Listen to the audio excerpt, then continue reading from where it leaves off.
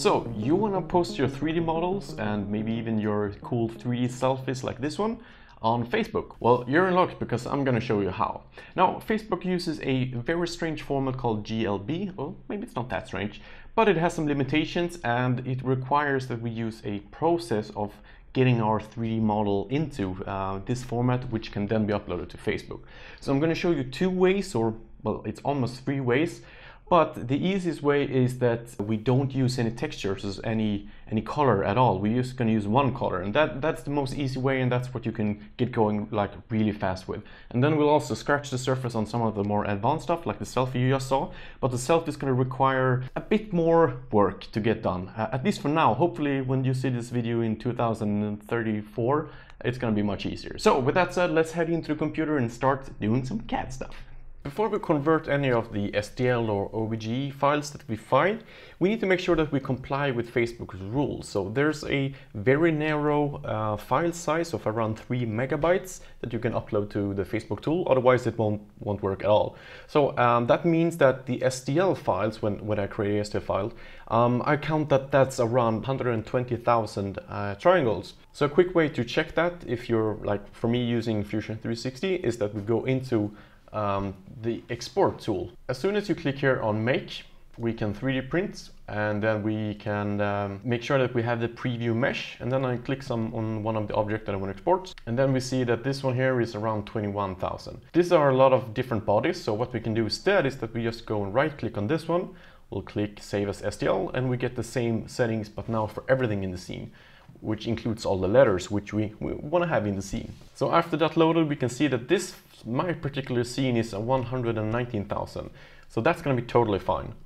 So I'll just click save as, then we can just name it something random. And although Fusion 360 and all other software can handle a lot larger files, the tool that we're going to use first, which is Verge3D, they warn you at around 100,000 triangles. So you want to keep it low, keep it, the smaller the better, especially if you want to have color, which we'll go into later, you want to have really tiny models. So after that, we'll go to the website Verge3D.com. And here you can just sign in with Google or Facebook, make a free account. Then we'll just start creating. So I'm just going to click here and start create. Next up, we want to go up to the menu. You can do some like modeling and stuff here if you want to learn that later. But what we're going to want to do is the fastest way to get a 3D model on Facebook is to click on the menu on the top left corner. We'll click import. Here we can now drag or load our models, and we can drag in my random STL file in here. Now it warns me that I have 119,000 faces. Recommended number is 100,000, but I know that this is going to work, so that's why I said around 120,000. So I'm going to try anyway. It's going to load a little bit. There we go. Before we do anything, it's important that understand that Vector isn't really good for these sharp pointy models that I have here. There is something called smoothing, which makes all the surfaces a little bit more smooth. Let's see. So they will kind of round everything off. It doesn't show here, but I'll show you very shortly what can happen. However, Vector is really good for when it comes to more organic models or rounded models and stuff like that.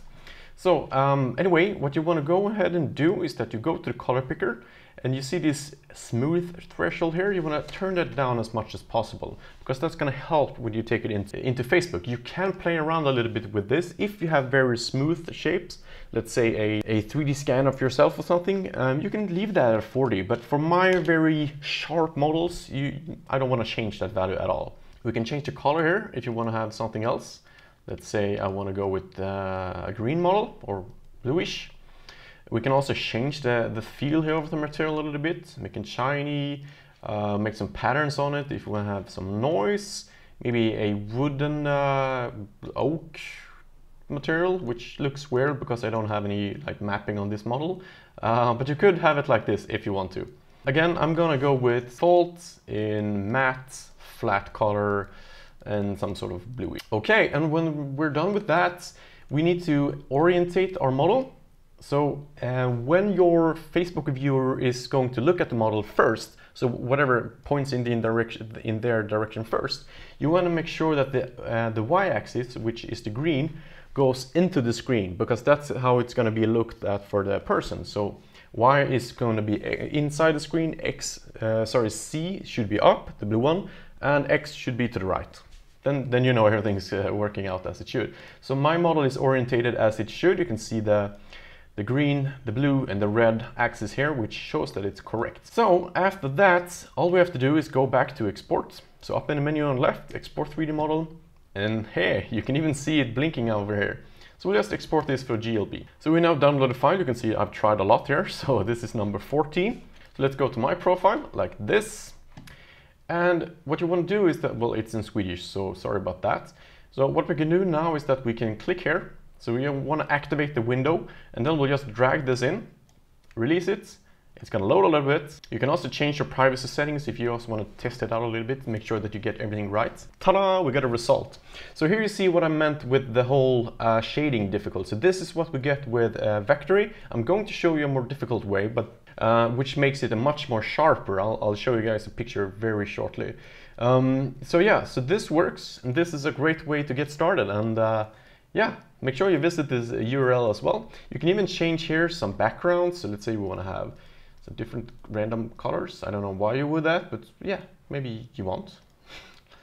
I don't know. Maybe some of these looks good. Yeah, and then of course you can do everything you want to type in and stuff like normal. So this also looks very cool in mobile. I'll show you guys that in a second. So that's how you do it in Verge3D, the free software, which you can also do some modeling in. That's the easiest way, but now if we have something a little bit more complicated, we want to have these really sharp edges, like most CAD models might want to have, I'm going to suggest that we use a tool called Blender, which is free, but if you have, we can also use 3D Studio Max, which is not free, but if you're a student or you have a license, I'm going to show you a way of doing that. I'm going to show you how you do it in Blender, because that's free. If you want to learn how to do it in 3D Studio Max with textures and with all that, I'm going to link down the article down below, or you can check out the link that I just showed you in 3D. So antonmonson.com/Facebook3D. Now, so let's get started again. This is Blender. So you want to install Blender. You want to also install a tool called the Verge3D, but I'll show you that in a second. And again, everything's down in the link if you want to follow along yourself. So we want to start off by going to Soft8Soft, which is a website where Verge3D is located. So you can see here, we can find it for 3D Studio Max and for Blender. So in this case, we're going to use Blender because it's all free. So you can download here, 2.3 in this case. There is a great tutorial somewhere around here on the user manual to install this, but I'm going to do the quick one, and also you'll find all the links down below. So the first thing that you want to do, of course, is install Blender. And when that's done, we want to go into a folder like this one and unzip the Verge3D folder. So we got that open, and then we'll open Blender. We'll go to File, User Preferences. We'll go to the tab that is called File, and in here we can also find scripts. I've already preloaded this one, but I'm gonna show you where you can find it. So just copy this link, put in here.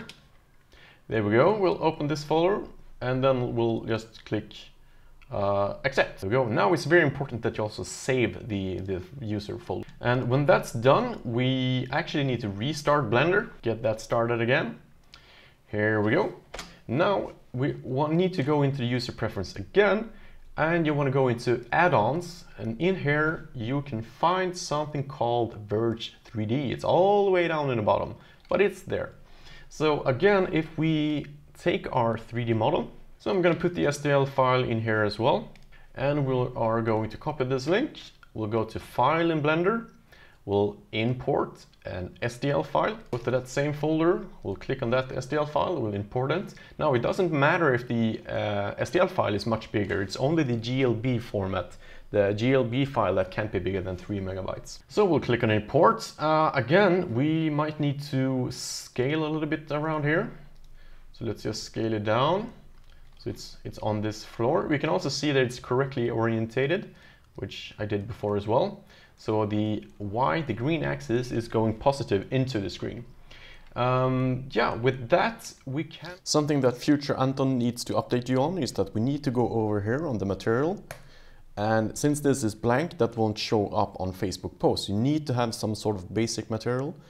We're just going to click on this one to create a material, and that's all we need to do. And that's it. Now we're ready to export it. All we really need to do here is that we'll click export. will export a Verge or even a Facebook GLB. So you can take either the binary, that is .glb, or the Facebook GLB. I'm gonna go with the Facebook one. Again, we'll take the same folder and we're gonna call it random.glb and click export. There we go. And now we go back in here, we can check out this file format, but it's way too big. That's not good. So if your file is too big, which is for me, there's a few tools that you can use inside of Blender to reduce the mesh. So we can go into the modifiers. We'll click on modifier. We'll click on something called decimate. So we know the file was around 9 megabytes. So maybe we should reduce it by 0.3 then. So we'll just click on collapse here, 0.3. Let's see how that looks. That looks super nice. We can even go lower. Let's say 0.2. Doesn't make any real changes to the model. We just have a lot less faces. So we'll click apply on that, and then we'll go ahead and do exactly the same thing again, export. We'll export the Facebook GLB. We'll call this GLB smallest. So now we're down to 1.9 megabytes. And I'm going to drag it in here again, the Blender file. There we go. So you can see now here what I mean with the whole polygon model. So I'm gonna send this, make sure that just me can see it. I didn't make any background. So with this one from Verge3D, there are some shading issues, at least when I released this movie. But you can change color, you can do some with the materials. It's much better for smooth models, maybe sculptures and stuff like that. And the Blender way, which is a little bit more tricky, you can get these sharp, really sharp, nice models on. I think it's a better shading. There you go, there's how we do it in those two file formats. And there's a small bonus as well. So if you want to do it in 3D Studio Max, I'm just going to show you very quickly how it's done. It's also with the Verge3D plugin that you saw me download for Blender. I'm going to list all of this, how we do it in download alone in the article, but here we go. So in 3D Studio Max, we're also going to use the Verge plugin. So we just download that from the same site where we downloaded everything from Blender. I'll link down below. And in this case, I'm going to use the scan of myself. I've reduced it heavily, so it only includes like around 12,000 polygons. All we really have to do then is make sure that in our materials, we have a PBM, so a physically based material. I have not put any effort at all into making this material here. It's going to be okay, reasonable. And also we need to make sure that we have the texture size very low, otherwise we're going to reach the 3 megabytes limit of Facebook very quickly. Anyways, I'm not going to bother you enough with that. We then click on Verge, we'll export the selected model into Facebook GLB. Let's call it colorized Anton. Go back into Facebook, find that file, make yet another post and drag it in. So it's going to load, and yeah, the material, I should probably put a little bit more time into the reflectiveness and the strength of the material. But yeah, basically this is how it works. So this is how you get a color model in. And there are some good guides. I'll probably write a little bit more about how you can do that, more step by step. But yeah, I don't want to bore you because this video is getting way too long. So let's just finish this here. Make sure you check the link down below. There's a bunch of more information. You can read it a little bit slower and see some examples as well. And of course, if you want to make your own Facebook 3D tags, make sure that you hashtag them, hashtag 3DPTD, so 3D print tech design, so I can see it and I can enjoy it and like it. So thank you so much for watching. Hope you enjoyed some really cool Facebook 3D modeling, not modeling, but 3D pictures. And I'll see you guys in the next video. Bye.